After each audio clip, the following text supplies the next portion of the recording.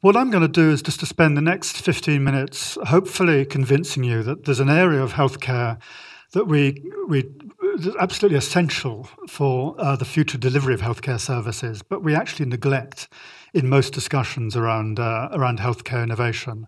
And that's the question of the built environment, the built infrastructure for delivering healthcare.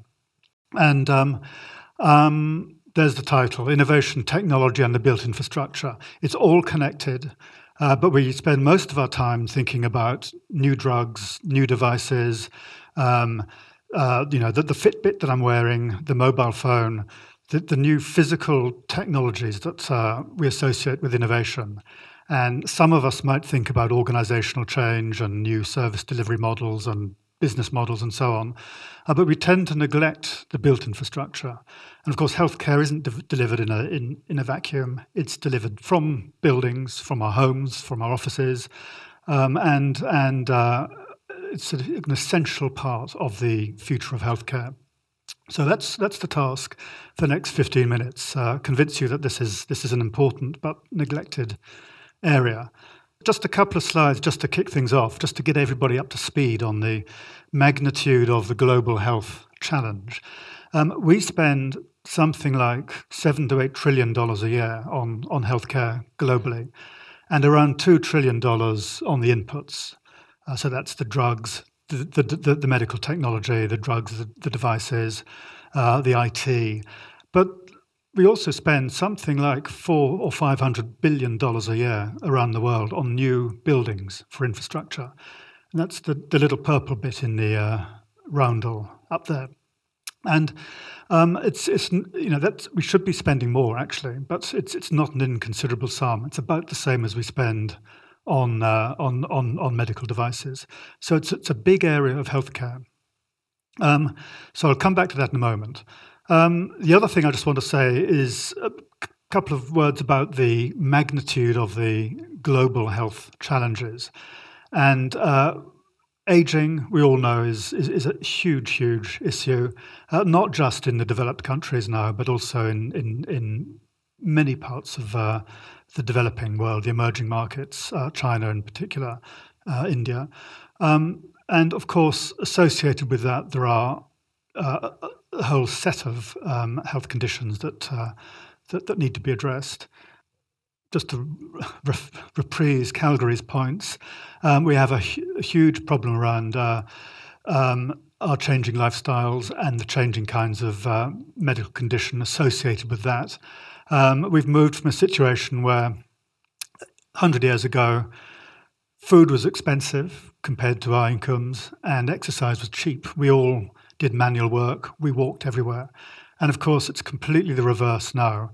Food is cheap for most of us, in many countries of the world, and exercise is expensive. We have to make a conscious effort to take exercise, whether it means joining a gym or just actively going out and spending time during the day exercising. So, of course, we have the diseases associated with that shift beginning to really take hold now. And as Calgary said, was it 1.9 billion people are overweight in the world at the moment, and 650 million are actually obese. So a major problem. And that is manifesting itself within the health systems of the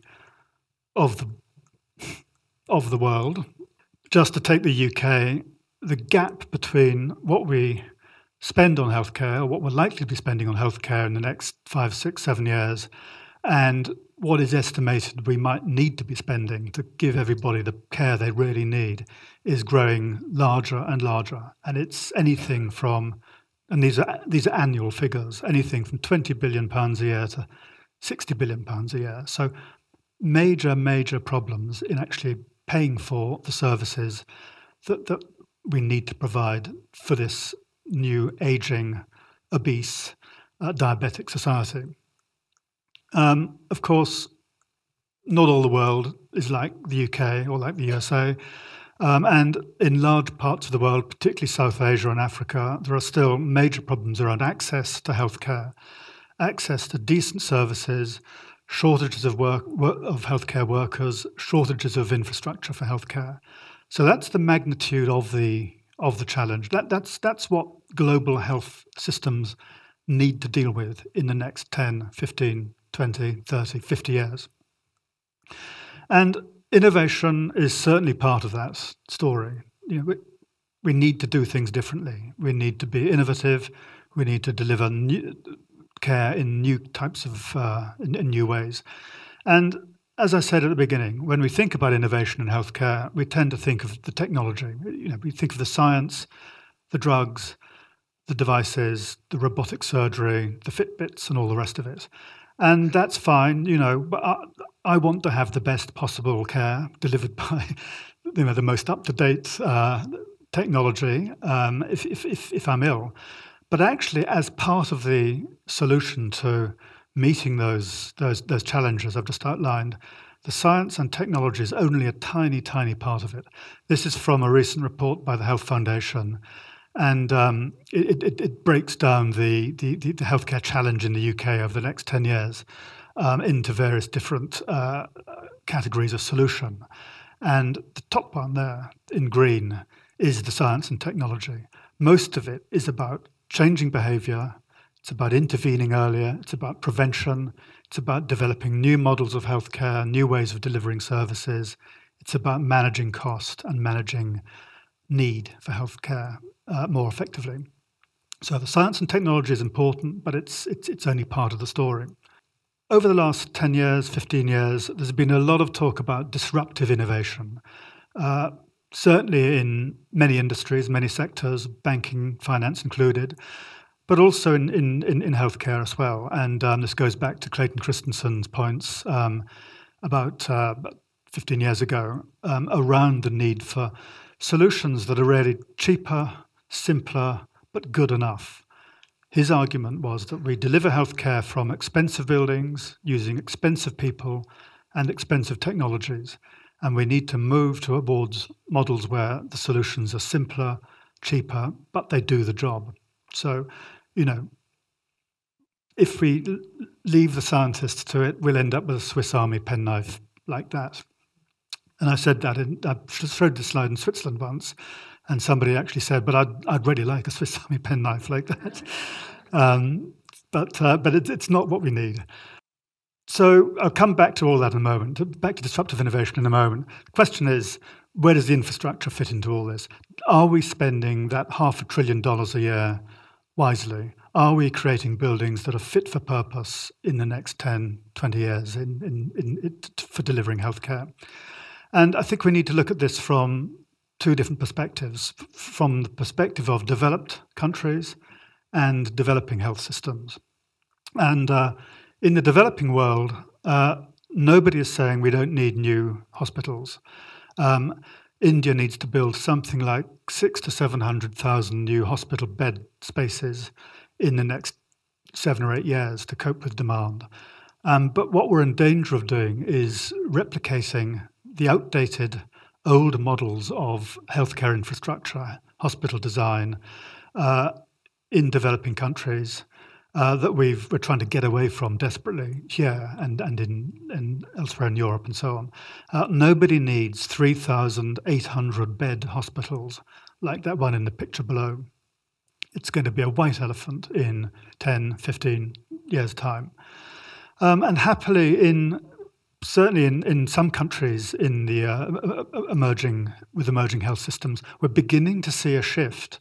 We're beginning to see new technology and new business models being leveraged to really make a change in the kind of models for delivering healthcare. And that's partly using mobile phones, but it's also using really, really exciting diagnostic technology, point-of-care testing, where you can test for 10, 15 conditions using a device that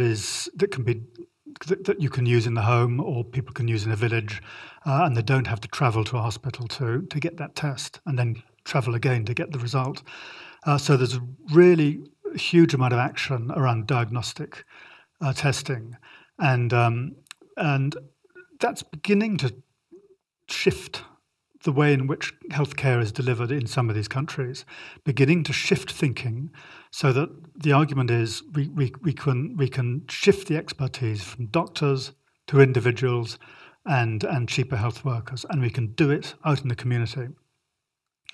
And there's also disruptive innovation in the design of hospitals and other healthcare buildings. NH hospitals in India have driven down the cost of new heart hospitals from typically $60 million to $6 million by stripping out all the extraneous, unnecessary frippery that you get around hospitals and bringing it back to basics and building technologically enabled business models around that hospital so that you can reach out to people in villages using telemedicine, telehealth, and you've got novel forms of insurance for funding people's care as well. So there's a whole ecosystem building up around those new hospital models. So I think there's a lot of interesting things going on in India and some other countries with emerging healthcare systems. It's slightly different in the UK and other developed countries because, of course, we've got a legacy of institutions. We've got a legacy of infrastructure which has been built up over the last 100, 150, 200 years. And what we've got in the UK at the moment is a fault line emerging around the traditional inpatient district general hospital model. And ironically, of course, we've just spent £20 billion in the last 10, 15 years building 100 new district general hospitals as well. But the fault line is beginning to tear that model apart. And increasingly services are being shifted into the community and into our homes using technologies like telehealth, remote monitoring, and rethinking what primary care means and thinking about how we intervene earlier to keep people out of hospitals.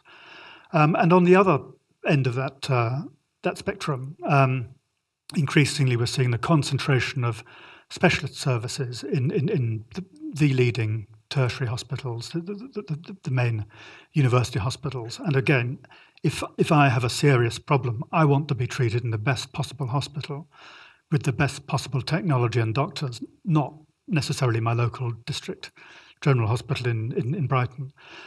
So we've got that legacy, we've got those trends, and really it's all about managing that process rather than building new infrastructure.